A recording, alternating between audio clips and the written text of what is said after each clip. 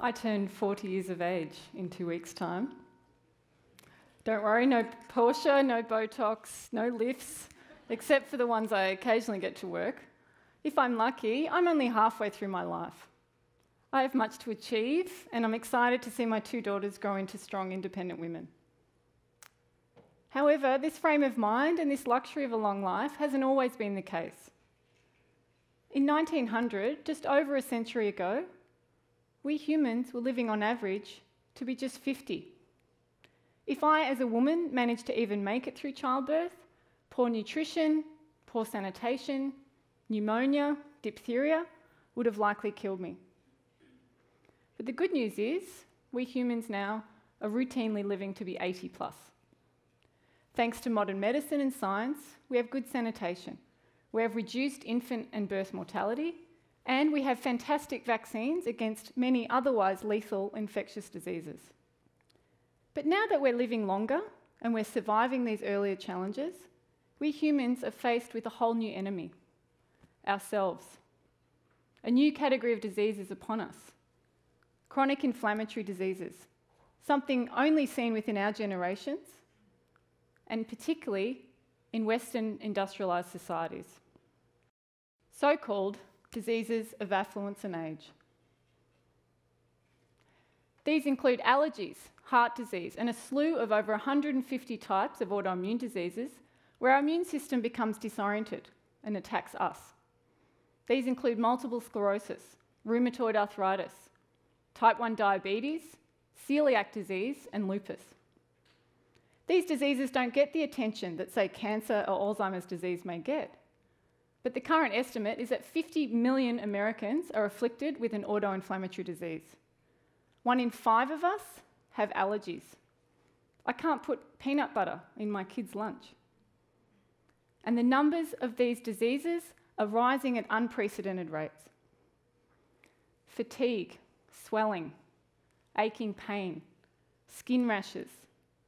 People don't appreciate or understand the difficulties of patients living with these mostly silent and hidden diseases. You may have heard about some of these diseases via afflicted celebrity tennis players, or those strange ads on TV advertising drugs talking about something called restless leg syndrome. But they're impacting more people than we know.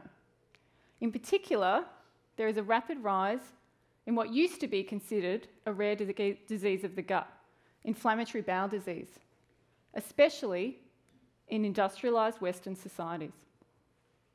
Inflammatory bowel disease currently affects 3 million Americans. That is the number of school-age kids and college students in New England collectively. There currently is no cure. Strikingly, the rate of this disease has almost doubled in less than 20 years. In fact, there are 100,000 new cases of inflammatory bowel disease every year in the United States, and this is expected to keep rising. Imagine a packed Dallas Cowboys stadium being newly diagnosed with IBD this year, and next year, and the year after that, and now imagine the rates of these diseases rapidly rising in newly industrialised China with 1.4 billion people, and India with 1.3 billion people. There currently is no cure. Inflammatory bowel disease is a chronic relapsing inflammation of the intestine. There are 2 types, Crohn's disease and ulcerative colitis. You can't tell they have it. You can't see the abdominal cramps, the bloody stool, the multiple trips to the bathroom, or the living in constant fear if they'll make it through a movie or a work meeting. The lost days from school or work. And the shock and stress that goes with being diagnosed with a chronic inflammatory illness. And the side effects from drugs that try to alleviate the disease. So you might be wondering, what's going on here? The rates of these chronic inflammatory diseases is rising faster than can be explained by genetics. So clearly, there's an environmental component. But what? Our diet, our changing climate, urban environments? There's good evidence that we're not eating enough fibre. And We're too damn clean. And there's good evidence that these things disturb the microbiome, the ecosystem of bugs within our intestine. But precisely how these environmental triggers are impacting disease, and if it's the same environmental trigger in every patient, is unclear, and it frankly may never be clear. So you may ask, how can we possibly tackle a disease when we do not know the cause? And why and how does our immune system lose its way and make mistakes? Our beautiful immune system, our white blood cells, about 10,000 of them per drop of your blood. They originate in the bone marrow and circulate around our bodies, protecting us from infection and most cancer. We have the innate arm of the immune system, the first line of defence, the inventory in the trenches, that's literally been around for about 1 billion years, present in the earliest organisms on Earth. And then about 450 million years ago, our adaptive immune system evolved. And this is more like the special forces, with a sophisticated memory of past infections to be called on again. And both arms do an incredible job of protecting us from nasty bugs and keeping us alive. So why now does it start to make mistakes? And what makes it do this? Traditionally, to understand any disease, we have used the famous Koch's postulates. And that simply states that if a pathogen is causing a disease, then it's found in all individuals with that disease. And that pathogen can transfer disease, such as influenza. And we can train our special forces to combat that pathogen, and this is exactly how vaccines work. But we don't see the same pathogen in chronic inflammatory disease patients, nor does it seem to be the exact same environmental trigger. So what about a more modern-day Koch's postulate, such as a causative genetic mutation, such as BRCA1 for breast cancer? Current evidence is that there are about 160 mutated genes that have been associated with IBD, but having one or many of these does not guarantee you'll get the disease. You have to have the bad combination of genetics plus the environmental trigger. So what do we scientists do and doctors do when we don't know the precise cause of a disease? And we may never know this, and it might be different for everyone. Vaccines work when we know the pathogen. Removing disease-causing genes can work when we know the precise genetic causative mutation.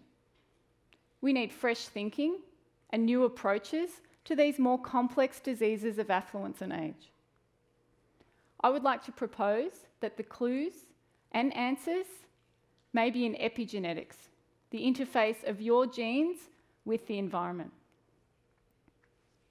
We are in the post-genomic era. The human genome has been sequenced, a remarkable scientific feat. And we realised one major thing. Most of our DNA is not genes.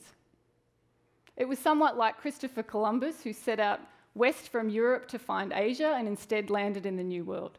It was completely unexpected, but we couldn't have known that unless we embarked on that journey. Of your human genome, only 1% of it is actually transcribed into genes that become functional proteins. In an immune cell, as little as 200 unique genes are used. It is actually the silencing of the vast majority of your DNA, which actually totals 6 feet in length, that is critical to how cells gain identity, behave, and respond to the environment. That long strand of DNA needs to fit into a microscopic cell. And so here we have a physical packaging problem. In come histones, which are those molecular spools that DNA wraps around, and it enables efficient cramming of that DNA into this tiny space.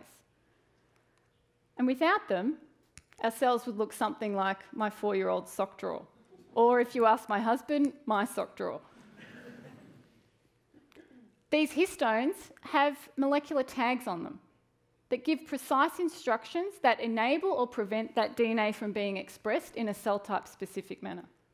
And this we collectively refer to as the epigenome, where epi is Greek for outside of or above.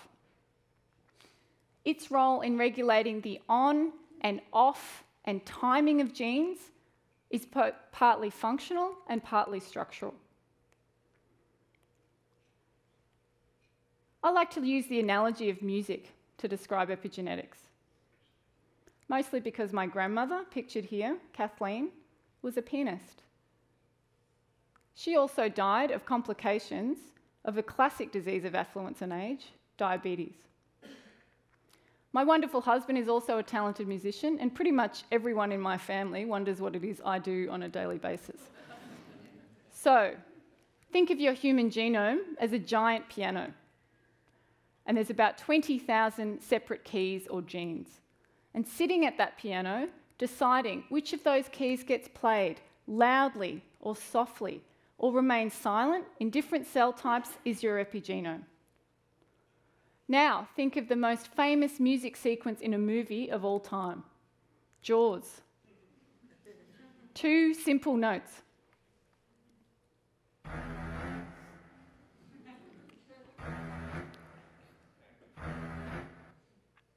Played in that way, with the right timing, with all other keys silenced, it's so powerful.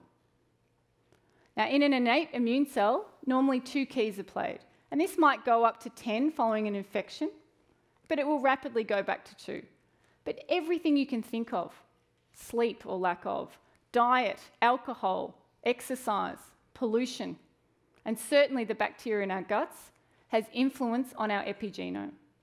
And this is a key insight. Collectively, over time, the music of our immune cells is gradually changing. In inflammation, it's like a cell that used to play Jaws is now playing more and more keys to something like a piano concerto, or possibly something out of time and completely nonsensical. And in the last few years, we've just been able to analyse the epigenome of our immune cells. And this is revealing amazing insights. A recent study in identical twins found that by the time that we are 65 years of age, 70% of our immune epigenome is derived from the environment.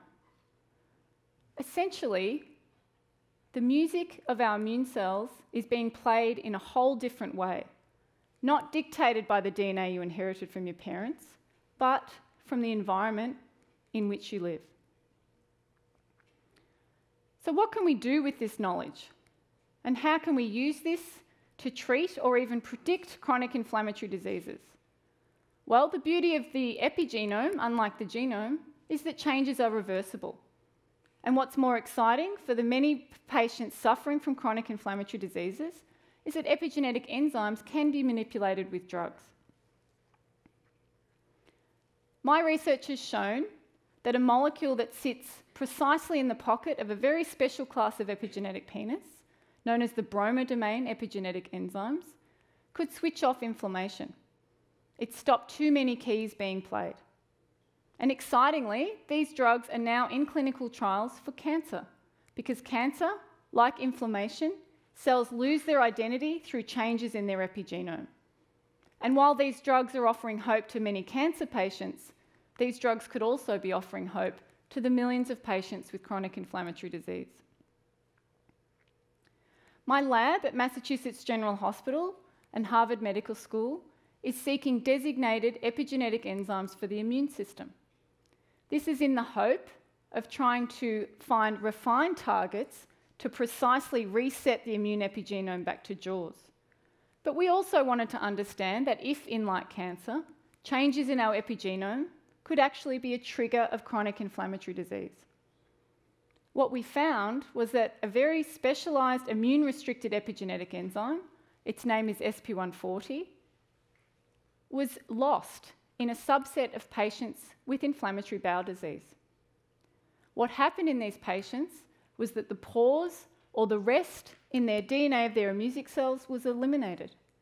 And ultimately, those cells lost identity, and a very specialised innate immune cell, the macrophage, lost its way. It forgot to have a protective role in the gut, and ultimately, over time, inflammation ensues. Interestingly, this same epigenetic enzyme is also lost in 2 other immune diseases, multiple sclerosis and an adult leukemia. Clearly, there must be a different environmental trigger for 3 disease outcomes from the same environmental change. But now we have the knowledge and possibly the tools to predict this disease and try to reset that immune epigenome back to normal using epigenetic drugs. The last 20 years, we have witnessed a scientific revolution, with Boston and Cambridge playing key roles. The ability to sequence the entire human genome for a few $100s. We can literally catalogue every single bit of DNA in patients with and without disease. And now in the last 5 years, we can do something about that with CRISPR, molecular scissors to delete disease-causing genes. These two scientific feats have undoubtedly revolutionised modern medicine. But as a scientist, it pains me to say it, but they may actually be largely worthless in the context of these chronic inflammatory diseases. In order to truly understand the intersection between our genes, environment, and disease, we need to be looking at our epigenome and finding ways to reset it. Epigenetics puts all of that genetic information into the right context. And the way to slow or reverse inflammation might be to change the epigenome and what it tells certain genes to do. Autoinflammatory diseases are chronic and incurable. For inflammatory bowel disease, the current options are ineffective drugs with bad side effects, a scalpel to remove the diseased intestine, or persistent and debilitating relapses.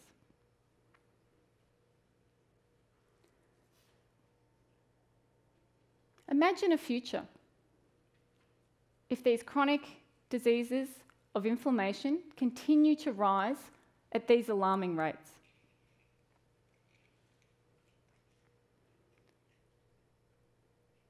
As I celebrate my 40th birthday, I see new dangers in turning 40. But these dangers may be even greater for my daughters and for your children. My hope is that in the future, a trip to the doctor will include an analysis of your genetics and your epigenetics.